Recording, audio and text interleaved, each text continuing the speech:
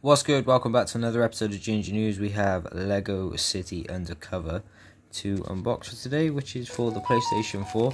I got this one from Asda, and weirdly it was reduced to £5. So I guess without further ado, we should open this bad boy up. It's 1 to 2 players. It is 19.5 gig for the file,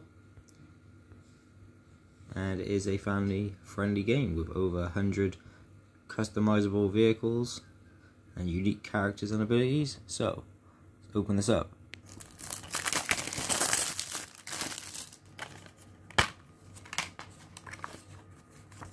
Okay, an initial advert for the game.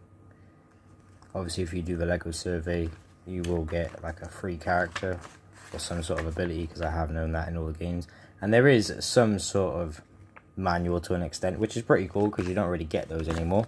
So yeah, check it out for yourselves.